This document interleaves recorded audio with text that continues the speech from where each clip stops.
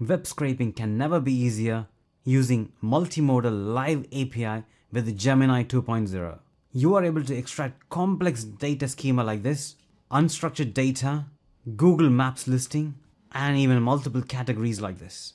Using Google's Share Your Screen feature. Gemini 2.0 is one of the most powerful models which you can use right now and able to scrape the data for learning and analysis. So I'm going to take you through step by step. Even if you're an absolute beginner, you should be able to follow because we are going to use our natural language rather than coding. So let's get started. So go to Google AI Studio.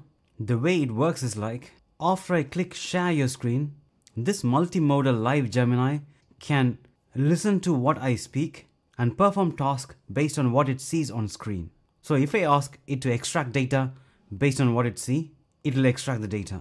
But before clicking that, make sure you choose the output format as text. Clicking on text, now you can click share your screen. Now I have shared my screen. First, going to this tab. Note that I have shared my entire screen rather than choosing a tab in Google Chrome. Extract all the information you see here in a structured JSON format. Now you can see in the output, you got organization name, industry, headquarters, description, CB Bank. Similarly for Anthropic, XAI, Asian Development Bank, and Perplexity. So you can see all the information right in this screen, everything in this table. So I just scraped that within just a second. As simple as that. Next, I'm going to research and scrape details about property in London. So going to supla.co.uk, there I'm entering the location that is London, and then I'm getting all these properties. Now I need to store this data in a structured format. Extract all this data in structured format as before. And here it is. Beautiful. Price, beds, 2 beds, address. So these are really structured from unstructured data like this. Next, if you want to research about restaurants, in Google Maps, I'm just typing restaurants in London Bridge.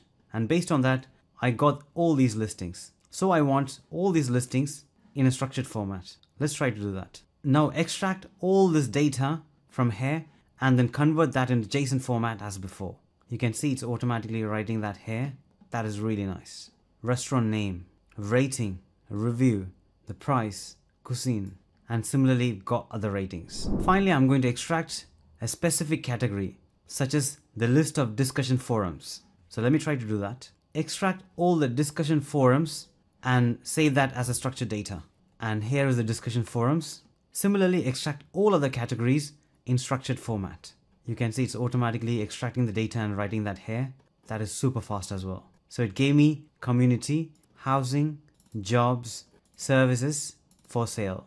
So all this information is available here. Community, housing, jobs, services for sale. That is amazing. I can even convert the JSON data into a CSV format data so we can analyze further. And this is going to increase our productivity. And I'm really excited about this. Considering you already like using Gemini 2.0, I've also covered in depth about Gemini 2.0 in another video, which I will put that here and I highly recommend for you to watch. And I will see you there.